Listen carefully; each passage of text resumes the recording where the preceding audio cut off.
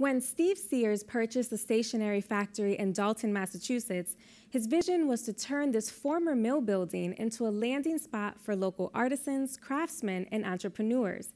And as Connecting Point's Brian Sullivan found out recently when he visited with the building's newest tenants, KSW Printing, that vision has come to fruition as KSW combines art, craft, and entrepreneurship.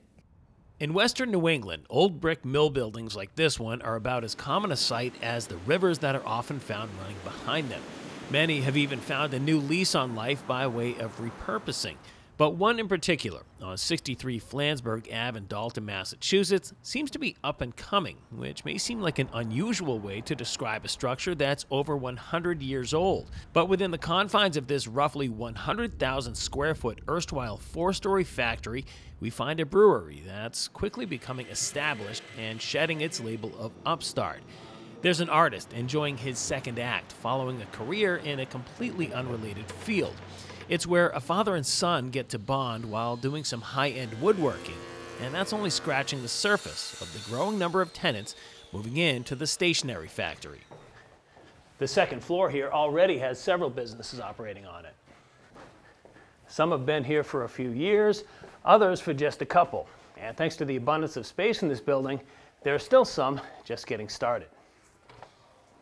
And by just getting started, we mean the paint is still drying and there are likely still some unpacked boxes.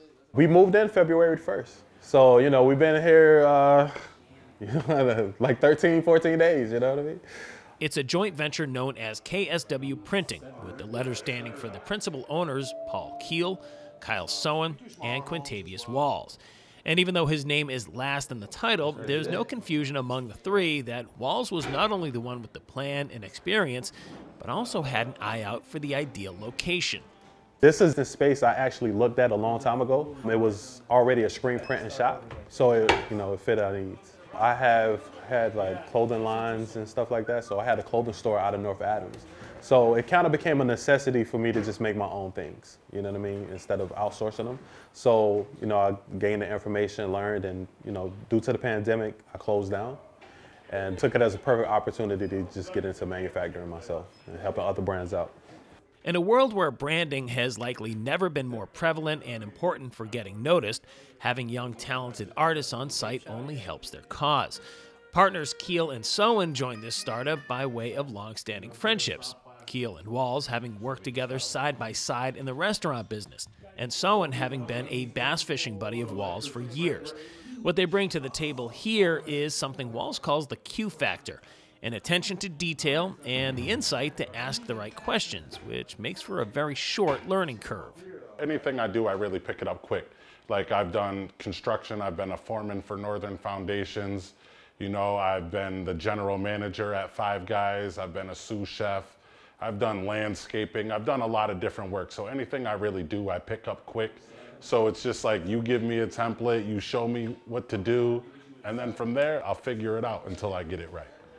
Good moral fiber was a huge thing for this, Like I said, we've been good friends a long time. I've tried to help push his business in the past. And it kind of came to a point where he needed to grow and he made the offer and it was kind of an opportunity and I jumped on it. At the time of this interview, KSW was only 2 weeks into operations here, so the long-term effects of combining friendship and business remain to be seen for quite some time. For now, the focus is strictly on the business end of things. For this printing company, big picture is, we just want to grow as much as we can. We want to obviously get some corporate accounts, get some bigger accounts and, service them, but we also want to service our community and our smaller businesses as well because, we're a small business.